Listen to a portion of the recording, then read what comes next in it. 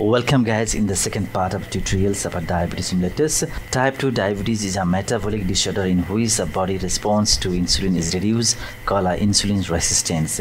Type 2 diabetes is a condition caused by insulin resistance and decreased insulin secretion, resulting in high glucose levels. Many cells require insulin for glucose uptake. In other words, the insulin helps transport glucose from blood and into our cells. Once inside the cell, glucose can then be used as energy or fuel for the cells. These things we have already discussed in our previous type 1 diabetes. So without insulin, glucose remains in the blood and blood glucose level increases. So the elevated blood glucose levels along with the inability of cells to take off glucose results in number of symptoms. Now let's talk the sign and symptoms of a type 2 diabetes. So number 1 is a polyuria. Polyuria means increase the urine output, increase urinary frequency, polydipsia, Polyphagia, unexplained weight loss, blurred visions, fatigue, recurrent urinary tract infections, recurrent skin infections, recurrent candida, yeast infections, we can say like that, darkening of skin around the neck, groin and axilla, armpits. We can say acanthosis nigricans. Pathophysiology means numbness, burning sensation, pickling sensations or tingling sensations, typically in hands, legs and feet. Slow healing of a cuts or sores. So these are important signs and symptoms of a type 2 diabetes mellitus. Type 2 diabetes typically has a slower onset than type 1 diabetes, with symptoms developing over months to years, whereas the type 1 symptoms develop within days to weeks. Now let's see the risk factor for the type 2 diabetes. There are both modifiable and non-modifiable risk factor for developing type 2 diabetes. Let's talk about a first type of a risk factor, that is a modifiable risk factor, that is obese or overweight, low physical activity, unbalanced diet, pre-diabetes. Pre-diabetes means higher than the normal blood sugar level but not enough to be considered type 2 diabetes. Now we'll talk about a non-modifiable risk factor, that is a family history of diabetes, older than 45 years old, South Asian, Africans, Hispanic, American Indians and Caribbean ethnicity, low birth weights, previous pregnancy with a gestational diabetes, history of polycystic ovary syndrome, we can say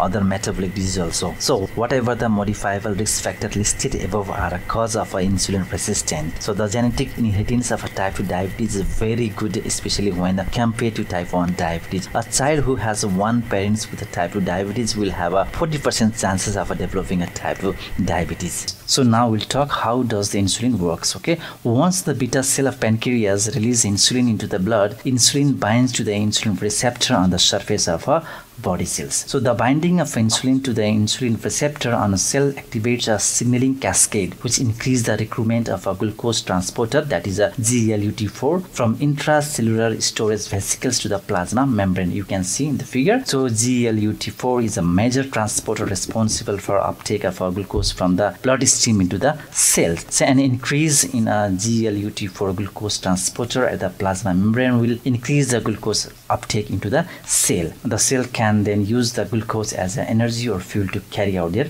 functions. Now let's talk what are the causes of type 2 diabetes. Type 2 diabetes develops when the pancreatic beta cells secrete less insulin than the body requires and the cells in the body stop responding to the insulin, which is known as insulin resistance. In other words, the type 2 diabetes is an insulin resistant condition which associated with the pancreatic beta cell dysfunctions. So it is suggested insulin resistance can be caused by a metabolic syndrome like a high blood glucose level, low level of SDL, high level of triglycerides, high blood pressures. And next is obesity. Adipose tissue promotes the insulin resistance through the inflammatory mechanisms. And next causes is a lack of exercise, poor diet, genetics. If we'll see in genetics, abnormal gene functioning can lead to insulin resistance or a pancreatic beta cell dysfunction.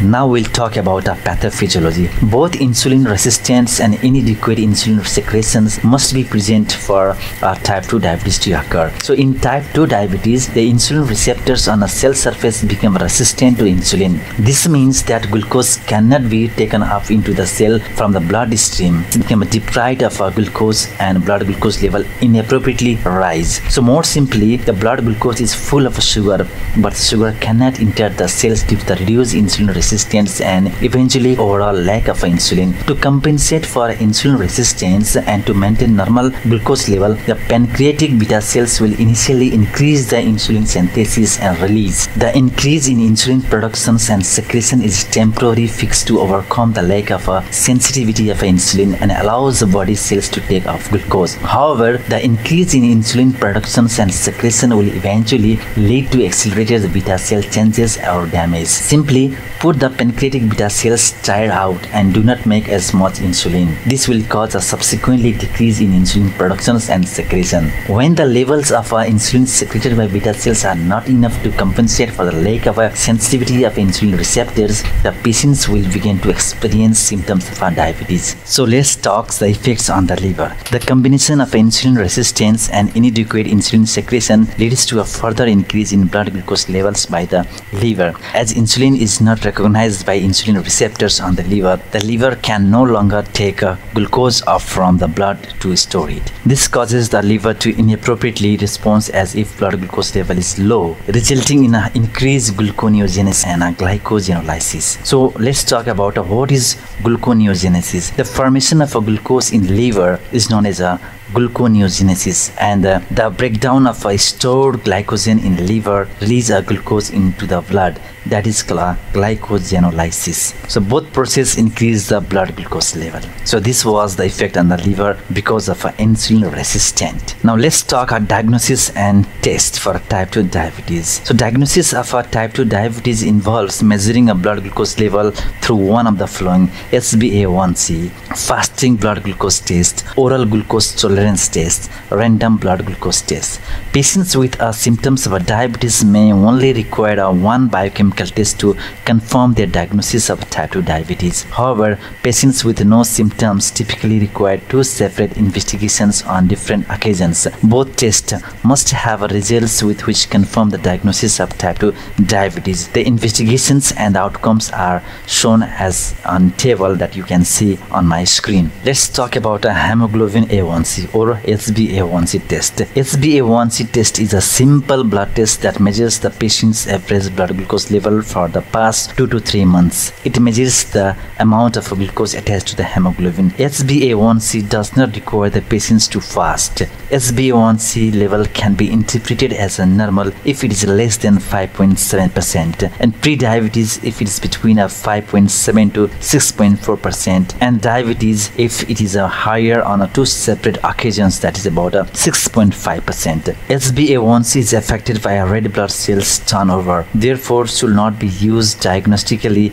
in patients who have pathologically affecting these cells such as a hemoglobinopathies, hemolysis, ongoing iron deficiency anemia or HIV. And most important thing is that HbA1c is not recommended in pregnant patients. Now let's talk about a fasting blood glucose test. A fasting blood glucose test is a blood test that checks the blood glucose level after having not consumed any food or drinks for at least 8 hours prior to the test. Patients usually begin a fasting at midnight and have a blood test performed in the morning prior to breakfast. Fasting blood glucose level can be interpreted as a normal if it is less than 100 mg per dl and pre-diabetes if it's between 100 to 125 mg per dl and diabetes if it is more than 126 mg per dl. Now let's see about oral glucose tolerance test. The oral glucose tolerance test involves taking a fasting blood glucose level first, followed by patients drinking an beverage containing 75 mg of glucose. The blood glucose is then measured again 2 hours after drinking the sugary beverage to analyze how the blood sugar level has changed. So this test is more commonly used to test pregnant patients. 2 hours glucose level of less than 140 mg per dl is recommended as a normal. If the range is between 140 to 199 mg per dl and it's said as a patient is having a pre-diabetes conditions, and if it is more than 200 mg per dl, the patient is said to be a diabetes. Now let's talk about a random blood sugar test. A random blood glucose test is also known as a random plasma glucose test. It's a blood test that checks the blood sugar level at any random time regardless of when last meal was taken. A patient is said to be diabetes if the range is about 200 mg per dl or higher. Let's talk about some other tests for type 2 diabetes. On investigation of type 2 diabetes, the patient should also have their lipid profile tested as a urine analysis performed to check for proteinuria. If ketones are present in the urine, it may indicate the patient has a type 1 diabetes. Also, it is recommended to patients for a renal function test and liver function test for diagnosing of diabetes. This was all about type 2 diabetes. Thank you for watching this video.